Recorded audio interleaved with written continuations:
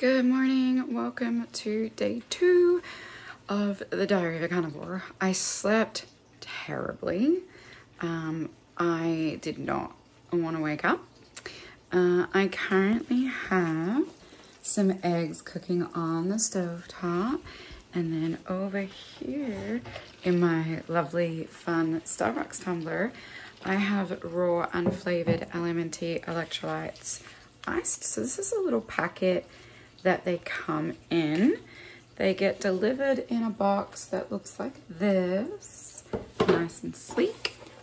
Oh, and then all like the, stay salty and everything on the inside. This is the box that they come in. So this is a 30 count, which is great.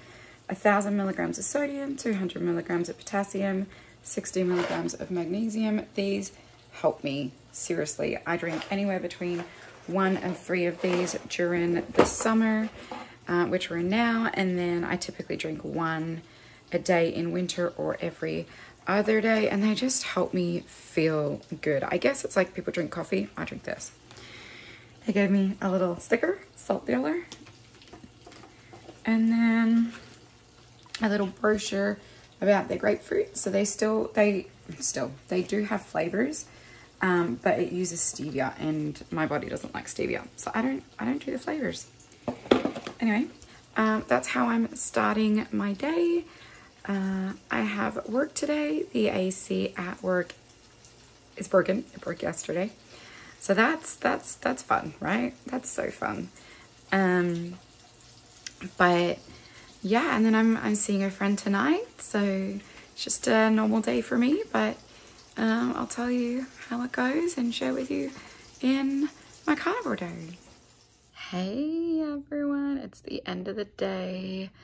No AC at work was awful. But I went out with my friend this evening and I had a seltzer water, just a plain seltzer water, and I had 2 small spoons of ikara, so salmon roe, salmon eggs, one of my favorite things to get to eat, and it's the only place in my area that I can get it, so I definitely enjoyed that. And then I came home and I fried 4 chicken wings in